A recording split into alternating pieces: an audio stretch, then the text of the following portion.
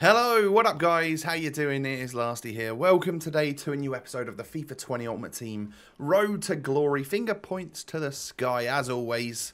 The 297th time I've done that this FIFA. I think I was doing it last year as well, wasn't I? But yeah guys, welcome to a new episode here today on this fine Saturday. If you do enjoy, do me the best favour you could do, which is smashing that thumbs up button. Keep supporting this series. Thank you so much.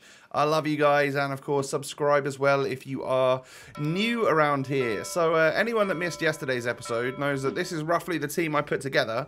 I don't know why it's back in the 4-3-1-2. Like I had it in the 4-1-2-1-2-2. That's all the twos. But yeah, I don't know why I've moved it back to 4-3-1-2. I must have been trying something else out different, and I've moved it back to the wrong one.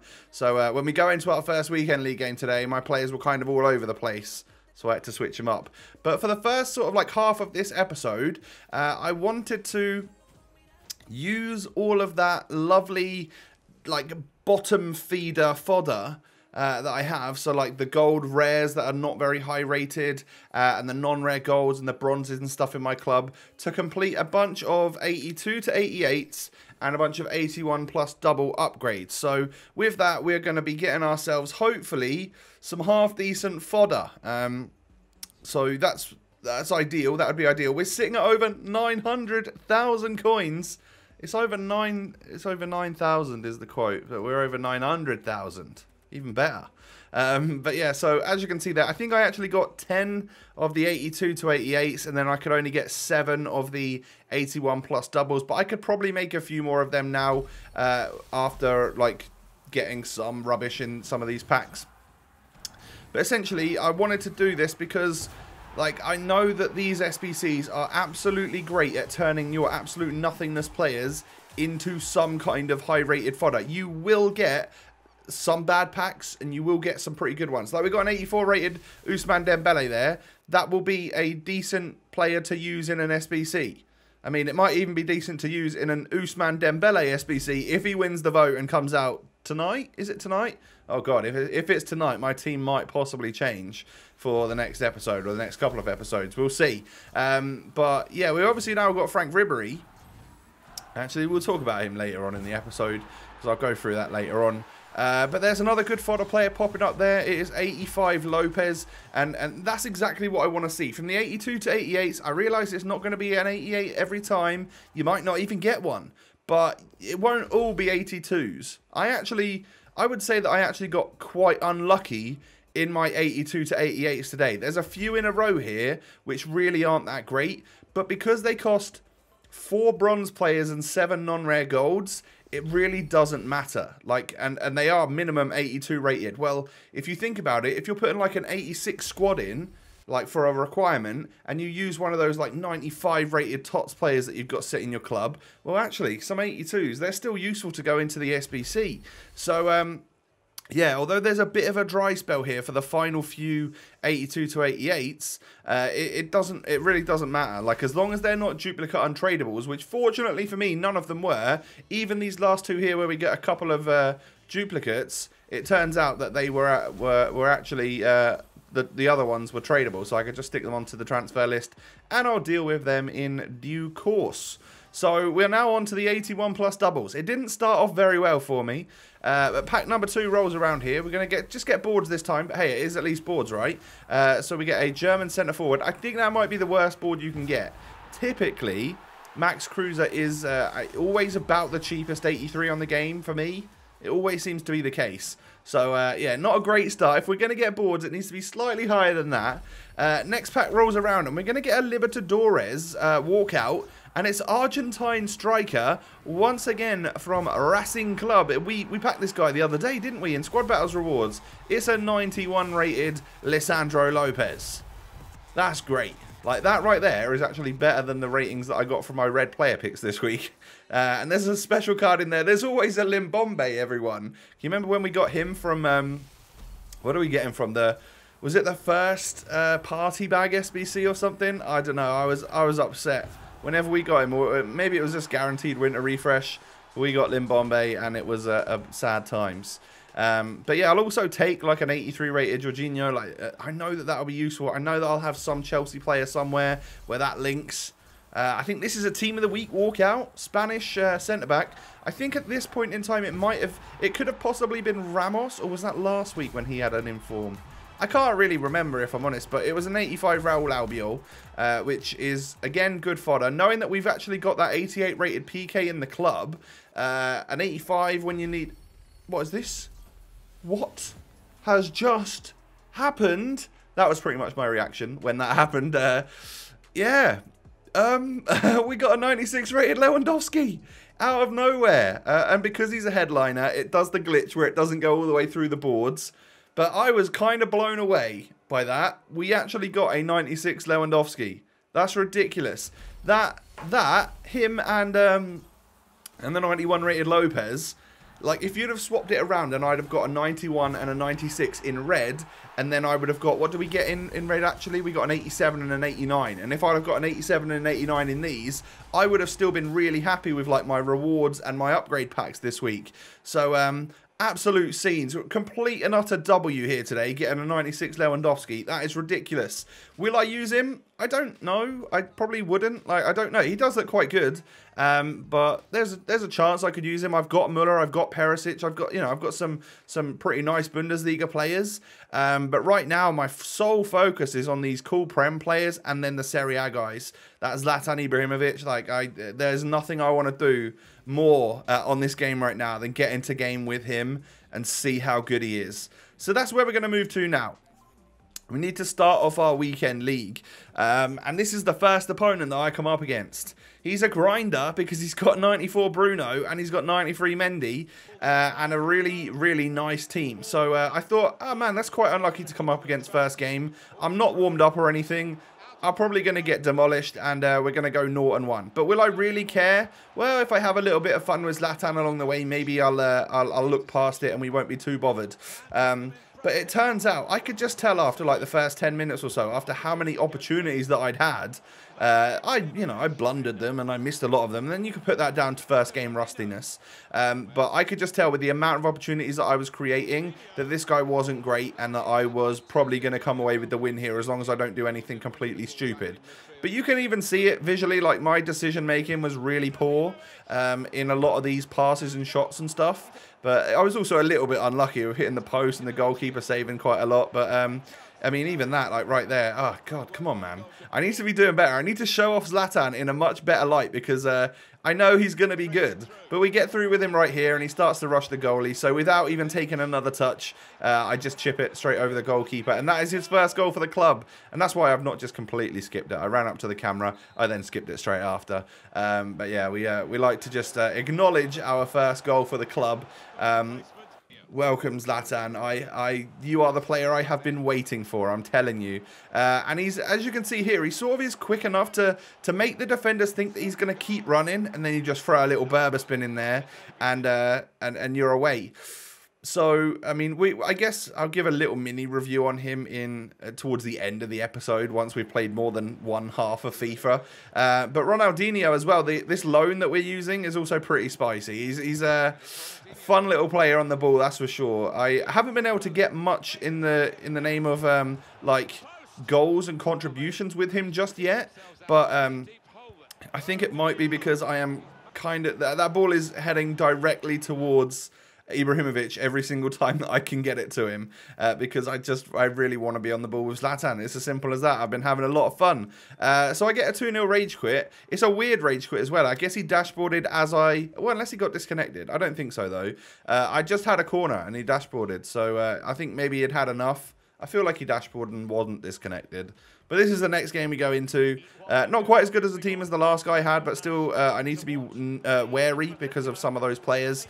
But Zlatan puts me 1-0 up. I think that was from a straight-up counter-attack. That guy was having an opportunity down the other end, and I just literally run down the other end and go 1-0 up. And same again, 14 minutes on the clock, 7 minutes later, Zlatan gets another goal. We then get clean through with Ronaldinho here. I don't know why I didn't ball roll that left and then just finesse it into the back of the net. But that was, again, poor decision making from me. But we're 2-0 up, so it's all good. Then Ronaldinho knocks it out wide to Mane, or out wide to Firmino. Back into Mane, who was going to score the goal.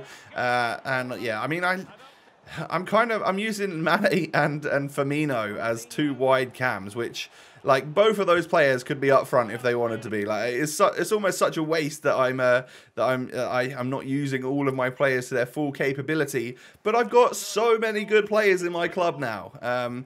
Even like Perisic and stuff. Thomas Müller-Tots doesn't get a game. He doesn't even get on the reserves anymore. It's craziness. Tots Atal in red doesn't get into my team. What has happened? Like, the FIFA's gone crazy. I've got so many cool cards. But we do bring Neymar on because, I mean, how can you not?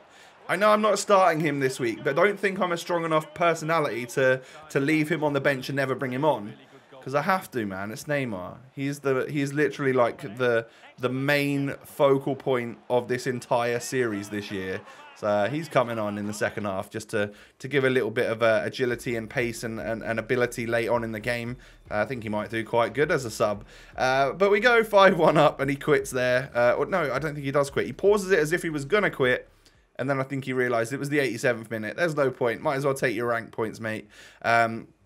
We go on into the next game. Now, this is what I'm nervous about. Look at that squad. It's a really good squad. And this was a really good player. I could just tell straight off the get-go that this was one of those unfortunate ones. You know, you're 2-0. You could match literally any rubbish player on the game. And I just get accidentally matched up against this. And, yeah, I mean, after the first 20-odd minutes, I'd had hardly anything. It pretty much stayed like that. I noticed that the good players are really good at constantly changing direction at the last minute, like making you lunge into a tackle, but then they've already changed direction by hitting like a drag back or just left stick dribbling and turning and stuff with you know, non-sprinting players. But, I mean, as you can see here, I just get done again. I did get an equaliser. Zlatan did score, but I'd almost like felt like it was 45th minute cheese. And this guy he keeps turning, he keeps wiggling and changing direction, knocking it across. I couldn't read him, man. It was very frustrating. But, I mean, this can showcase what Zlatan can do. Look at him holding off Eder Militao right now. And eventually it's going to lead to a lucky goal. But, yeah, we made it happen, so it made it look slightly less bad, but we did lose 3-2 there to a very good player. It's one-man band. I don't know if anyone knows who that is, but hey, good player, I would say. Be careful if you come up against him if you are, like me, a pretty average FIFA player. So I think at this point I decided that maybe we need to save this Ronaldinho for a few of the more tough games. So for now, I'm just going to stick this Kaká in and swap it so that Firmino now goes up front with Zlatan and Kaká can go out wide. I can't imagine this Kaká's going to be anything that special. Just looking at his stats, I just don't think he's going to be incredible. So, you know, he's not going to be as good as Ronaldinho moments, is he? But we go 1-0 up with Zlatan, so it's all good. It doesn't really matter. But this Lewandowski and Perisic combo was dangerous. And my Alisson decided that no matter what, if they were going to shoot, he was pretty much going to let it in, apart from that one save right there. However, Zlatan knocks it out wide, down to Mane, who's going to skip past the defender, knock it back to Zlatan Ibrahimovic. Look at that for a strike. I don't know if there's that many players that can do that. That's a real Zlatan goal for me. Like previous FIFAs, I used to power drive it past the goalkeepers. And once again, Perisic scores. He's obviously got a crazy shot on him as well. And Alisson just cannot handle it. So it's gone in off both posts. But that makes it 2-2. But we're going to get a first half hat-trick for that man from Sweden, the king, Zlatan Ibrahimovic. He's managed to do it. You know, we've had 4 shots. We've scored 3 goals. He's had 3 on target. He's scored 2 goals. It's pretty even that both our goalkeepers aren't really doing a whole bunch right now. But then look at that. Like Alisson palms it onto his own post. It comes back. Red Lewandowski 99 hits it in. So I couldn't get away from this guy. I couldn't make it like 2-0, 3-0, whatever it was. I was always 1 goal ahead and then he kept getting back into it. But again, the shot power from Ibra there, man, makes it 4-3. And then he's going to score a 5th goal in this game with the first one of these types of free kicks that I've actually scored. And again, I guess it's like the shot power and the wiggliness that the ball does. It's gone in. And I mean, I was going to watch the replay of that one because it's the first one of those goals I've scored. I really wanted to see it back. But of course, my opponent pauses and rage quits in the meantime. So I don't actually get to see that one back. I don't get to watch it from cool angles or anything, which kind of sucks. But another 10 out of 10 game from Zlatan makes us 3-1. So at least you know, we went 2-1 there, went 2-0 and then lost the game. If we'd have lost another one, it would have been a terrible start to the weekend league. I think if I can go on a little winning streak now for the next few games, which will actually be probably right now whilst you're watching this, my Saturday session. Hopefully that doesn't go too bad. I think last weekend I played loads on Friday and then had all of my games done up to 14 wins on Saturday night. It's not going to be the case this weekend. It's just not. Yeah, I'm not that ahead on videos, and it's gonna be a little bit. It's gonna take a little longer than that. But Zlatan, man, he's got 11 goals and 1 assist in 4 games, 12 contributions, an average of 3 contributions per game. Just insane, absolutely insane. I love him. I love it. He's you know, he's a little bit clunky. Obviously, he's got terrible balance, and he's really tall, but he's like a powerhouse. He's got skills, and he knows how to finish. I just love him. I'm so happy to be using it. I've got a massive smile on my face when I'm on the ball with him. So this is my free ultimate pack. I end up getting a future stars player. And it's going to be an Argentine centre mid from Bayer Leverkusen. So unfortunately not the greatest, but hey, I'll take a 389 rated Palacios. That's a good little card, Club 80. I've actually wanted to use this guy a few times, and now I'm going to probably use him in an SPC.